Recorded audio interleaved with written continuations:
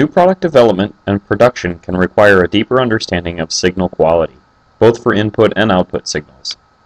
The pass-fail test function of the oscilloscope can be used to easily automate this task. Here we have a square waveform output from a test circuit board.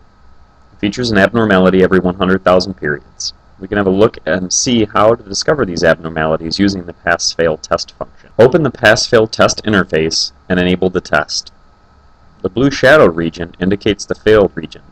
During the test, if the waveform measured at a certain time passes through the failed region, the waveform is treated as a failure.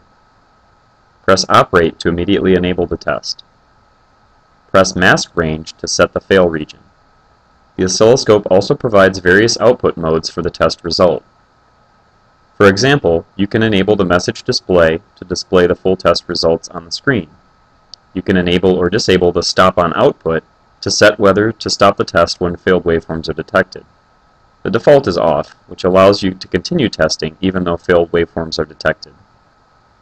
Other options include Fail or Fail plus Beeper, and enable the auxiliary outputs on the rear panel to output a pulse when failed waveforms are detected. Before enabling the test, set the fail region according to your test requirements.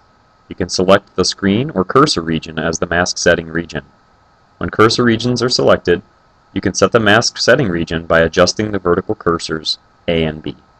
After selecting the mask setting region, set the mask range using X mask and Y mask controls.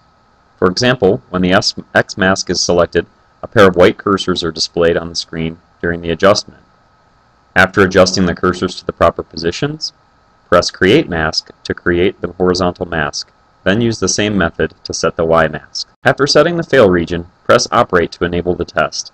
When failed waveforms are detected, abnormal waveforms are displayed on the screen, and the current number of failed frames, number of passed frames, and total number of frames tested are displayed in the prompt box at the upper right side of the screen. This concludes the introduction to the pass-fail testing capabilities of RIGOL oscilloscopes.